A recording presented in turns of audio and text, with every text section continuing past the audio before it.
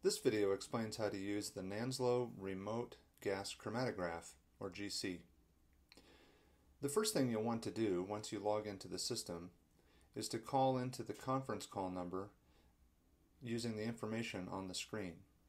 Of course, this number and access code will not be the one that you'll call. It will be there on the screen when you log in for your lab session. If you have trouble, you can email us at the email address that's also listed on the screen. This conference call is how you'll communicate with your lab partners and with the lab techs.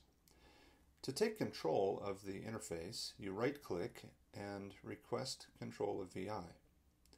When you're done using or being in control and want to pass it to somebody else, you also right-click or select release control of VI. And this will allow someone else to take over and manipulate the equipment. You can control the cameras using the pan, tilt, zoom controls on the screen or the preset buttons, which allow you to quickly move to different parts of the apparatus. For this particular setup, here's the equipment involved.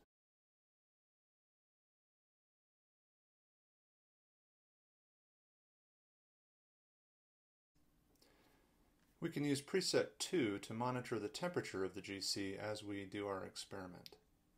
We change the profile information as necessary from our lab procedure and click Submit Profile to send it to the machine.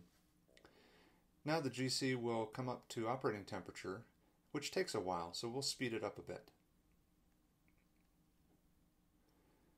You'll notice that often the GC will overshoot the set temperature just by a degree or two, and then come back down to what you have set it at.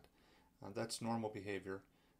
This entire process, going from room temperature to about 90 degrees Celsius, takes about 5 or 6 minutes in real time. Once it has achieved the proper pressure and temperature settings, the Inject and Collect button will become available so that you can begin the experiment. Once you click Inject and Collect, the robotic pumping system will deliver the correct amount of sample and the graph will start to be collected. Clicking on the Graph tab will show you what this looks like. Initially, the data will be very noisy and kind of choppy looking, but this will smooth out as soon as the chemicals start to work their way out of the end of the gas chromatograph column and impact on the detector.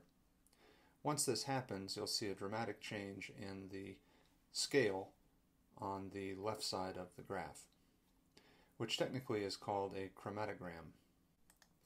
This chromatogram can be exported and saved on your computer, and we'll see how to do that in just a little while.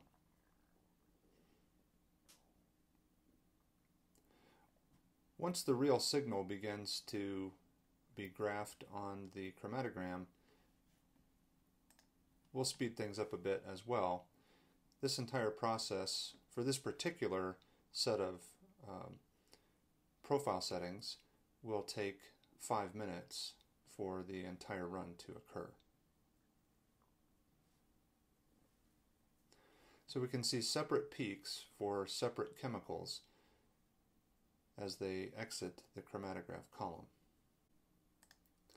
Once the chromatogram is completed, you want to analyze it to determine where the peaks are located and perhaps their intensity. And you can do this by clicking on the cursor button that is located on the left side of the control panel. Once you have it placed on a particular peak or location, you can tell where that is on the x-axis and the y-axis from the cursor box that is on the screen. You can also zoom out to show the full scale of the chromatogram by clicking this button.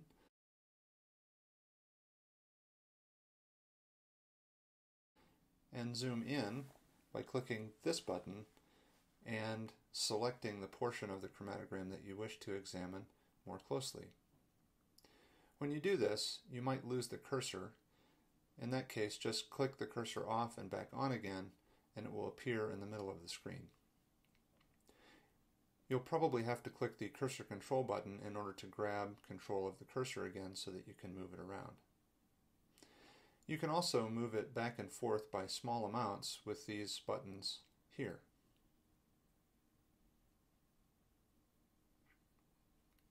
Once you have a chromatogram on the screen and you wish to export it to your computer, click the Export to Clipboard button. You won't see anything happen, but when you go to a document and select Edit and Paste, or Control V in some cases, the chromatogram will be pasted into your document. You can also copy and paste the graph data to a spreadsheet by selecting Graph Data in the drop-down box, clicking Export to Clipboard, and then pasting that data into a spreadsheet program of some kind, again with Edit and Paste.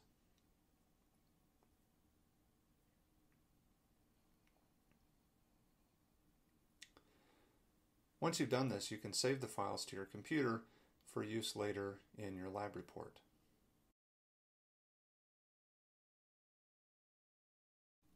Once you've saved the data to your computer, you can now click back on the Profile tab at the top left corner and enter new data for a new profile and submit that profile and do another run. At the bottom of the screen there are some buttons that you might find useful.